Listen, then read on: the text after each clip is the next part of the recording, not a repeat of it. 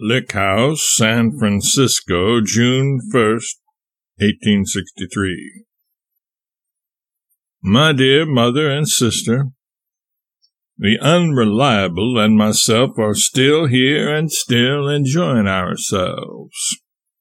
I suppose I know at least 1,000 people here, a great many of them citizens of San Francisco, but the majority belonging in Washoe.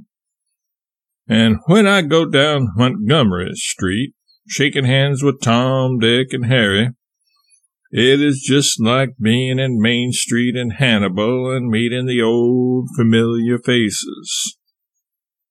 I do hate to go back to Washoe. We fag ourselves completely out every day and go to sleep without rocking every night.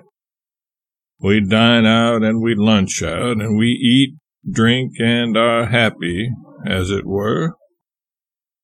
After breakfast, I don't often see the hotel again until midnight, or after. I am going to the dickens mighty fast.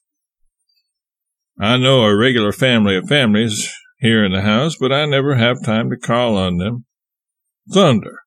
We'll know a little more about this town before we leave than some of the people who live in it. We take trips across the bay to Oakland and down to San Leandro and Alameda and those places, and we go out to the Willows and Hayes Park and Fort Point and up to Benicia. And yesterday we were invited out on a yachting excursion and had a sail on the fastest yacht on the Pacific coast. Rice says, "Oh, no, we are not having any fun, Mark. Oh, no, I reckon not. It's somebody else. It's probably the gentleman in the wagon."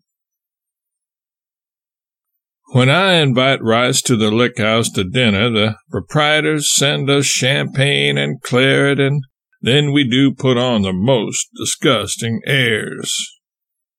Rice says our caliber is too light. We can't stand it to be noticed. I rode down with a gentleman to the Ocean House the other day to see the sea-horses and also to listen to the roar of the surf and watch the ships drifting about here and there and far away at sea. When I stood on the beach and let the surf wet my feet, I recollected doing the same thing on the shores of the Atlantic. And then I had a proper appreciation of the vastness of this country. For I had traveled from ocean to ocean across it.